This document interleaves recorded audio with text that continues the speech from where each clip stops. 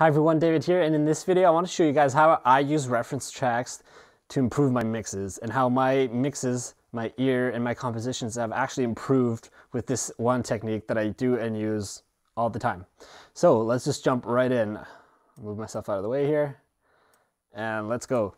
So I already have loaded in here a reference track. Actually, this was a reference track that somebody had sent me for a job that I did a while back, probably a few years back. And anyways, I still had it, so I loaded it in. This is what it sounds like. Okay, and now what I do with that, and actually I use a reference track right at the beginning before I even write down any notes or anything, right? Some people I know will not like what I'm about to say, but for me, I've always found it useful.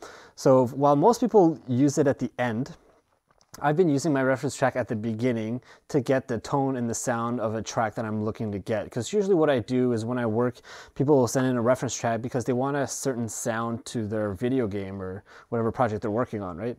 They want it to sound a certain way, have a certain energy, whatever it may be. So I use the reference track to basically model and to extract those elements and to put them into my own track. So what I do is I'll go and I'll start finding similar sounds that I can then use for my own tracks. So that's what I've kind of done here, and I want to kind of go through it with you guys so you have an idea of what I'm talking about.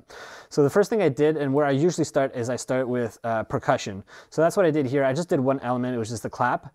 So I kind of loaded battery here, and I kind of went through pretty quickly, and I found this clap here that I thought was pretty close, so let's listen to it.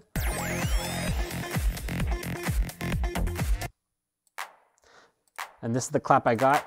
It's not exactly the same, obviously, but it's pretty close. So what I normally do is I'll play the music and then I'll play along with it just until I can get a sound that's as close as possible to it.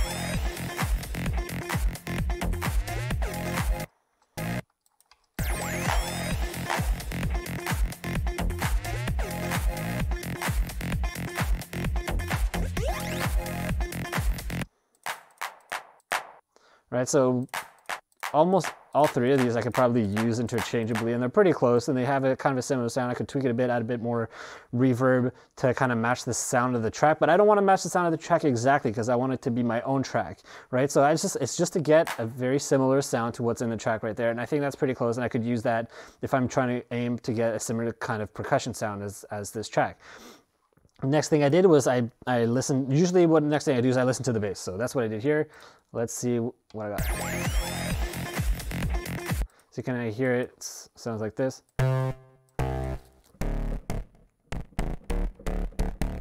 It's not exactly the same again, but something that's similar that I could use for my own track.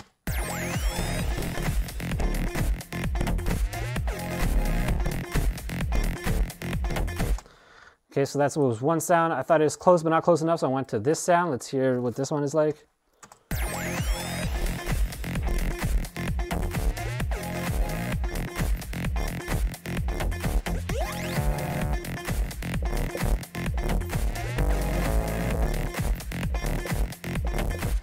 Again, not exactly the same, but something that's similar, has a similar kind of growl or grit to it. That's what I was looking for. And again, so I would kind of go through this and go through each element that I'm trying to match or model and find similar sounds in my own arsenal of sounds that I have. So normally the steps that I take are usually I'll start with, like I said, percussion, any kind of percussive instruments, and then I'll move to the bass or the melody. It just depends on the track and what's more dominant. And then I'll go to the other. So if I'm going melody first, then I'll do the bass. And if I do the bass first, then I'll do the melody. And that basically has the three basic elements of any track, right? You'll have the percussion, the rhythm, and then you have the bass, and then the melody. And then, once I have those three kind of set in stone, I kind of have an idea of what it's going to sound like, what I want. Then I'll go and find the harmonies and the extra sound effects and extra sounds and filler sounds and things that I want in the track.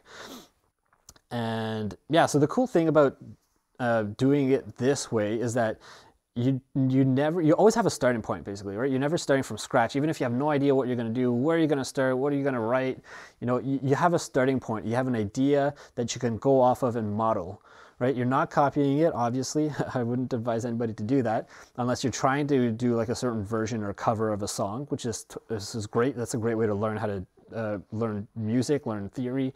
That's a great way to do it. But in this way, you kind of model what's there. And you also get that extra benefit of if you were going to do a cover, which is you still get to analyze the track that you're using as your reference.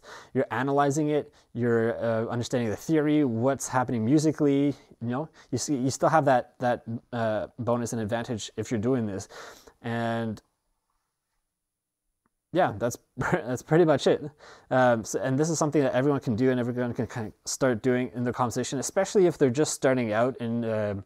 If you're just starting out in composition, this is a great way to learn very quickly. You're learning from other people who have good, reputable tracks and that sound great, right? So that you can put that into your own project. You get to balance the sounds and match it to the track. So you hear how loud the bass is, and then you hear how loud the melody is compared to the bass, and how loud the percussion is to everything else. Where are the instruments panned, right? So it's a really great way to learn and apply it to your own personal music. So you're not copying it, you're still doing your own track, but you're kind of modeling and taking that same tonal quality of your reference track.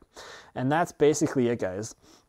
This is how I do it pretty much every time whenever I'm trying to create a track, whether it's from scratch, whether I'm working on a project or something. I'll almost always have a reference track there to get me going, to get me started, so that I can keep my ear sharp and my mix is really well focused. And just a extra tip or thing to be aware of is whenever you're doing this, make sure that you're routing the track into a clean out audio. Like you don't want to have any effects on it, obviously, because then you're gonna mess up your reference track. So make sure it's going to a clean stereo out. And what I normally do, like here I showed how I actually just imported it here into the my main DAW, but what you can actually do is, what I normally do is actually I use like Ozone 8, which has a feature here where you can do that, where you can load in a reference track, it slices it up as well, and then you can bypass it. It's very easy to do.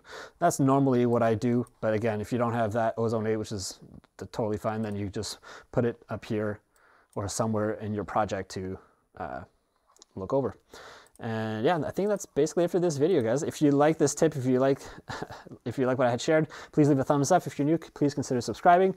Also, if you guys haven't done it yet, check out in the description, I've been opening up my email list, and I'm offering a free sound pack for all the new subscribers. And I'm also offering a free limited time bonus for a free lesson in coaching from me for all my new subscribers. Obviously, this won't go on forever. Actually, at the time that I'm recording this, it's available, but I'm probably going to be shutting it down around the 100 subscriber mark or so. So yeah, so check the link. If it's still up and it still says it's available, then it is. And if it's not, then I'm sorry, guys. It's a lot of my time to do that, but I really appreciate the people who are signing up and supporting me in that way. So check the list for that, and I think that's it. That's it for now. So thank you guys so much for watching, and I'll see you guys in the next video.